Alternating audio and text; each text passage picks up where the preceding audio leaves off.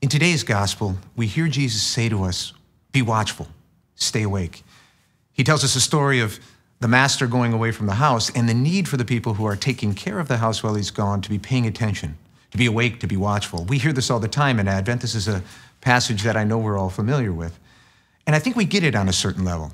It makes sense to us that when the master's away, we should be concerned about when he comes back to make sure that what? We're doing our duty, that we're standing at our post, that we're behaving in the way we should, that we're not beating the servants as we hear in another place in the gospel.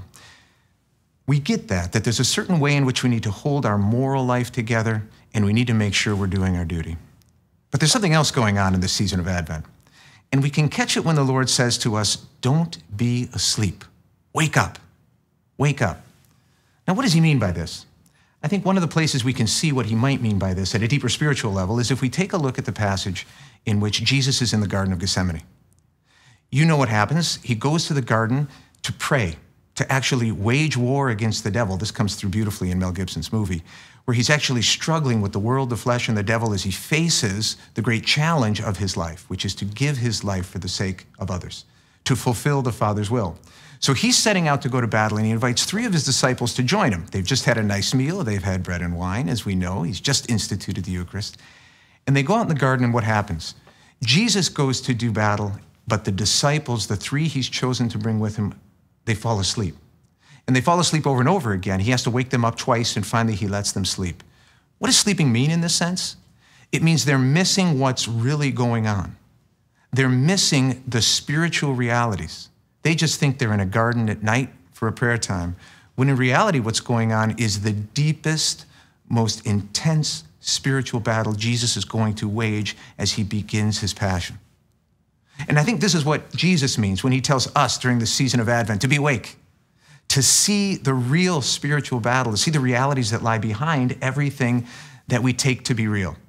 You know, it's very easy in Advent. It's very easy to get distracted by things. It's very easy to be worried about the Christmas dinner and the plans we're making. It's very easy in this world of ours to be concerned about the projects we have, about our health, to be concerned about a job. These are all good things. They're all things that are part of living a good life. But if we only see them, we're sleeping.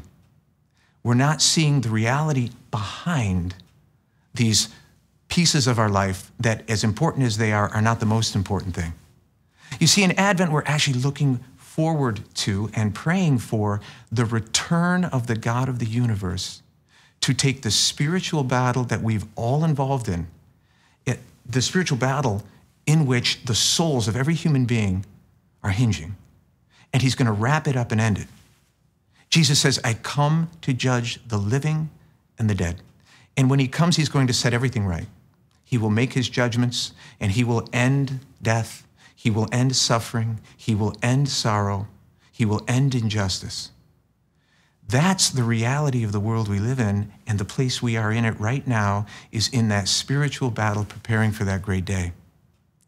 And so our Lord says to us, wake up, see this. Yeah, take care of your life. Worry about the things here, but they're not the ultimate thing. The most important thing is that you set your eyes upon the deepest realities, that you're in a spiritual battle for the lives of every human being alive. So brothers, as knights, this is especially true for us. It rings true in our hearts as knights, that we see the battle for what it really is and that we choose to fight it. That while we're busy making our plans and making sure things go well in our life and praying for health and sorting out our problems, that we're really focused on the deepest reality, the battle for souls and our great King's return, when he will set everything right. And when that comes, may he find us ready, and may he say to us, well done, my good and faithful servant. Viva Jesus.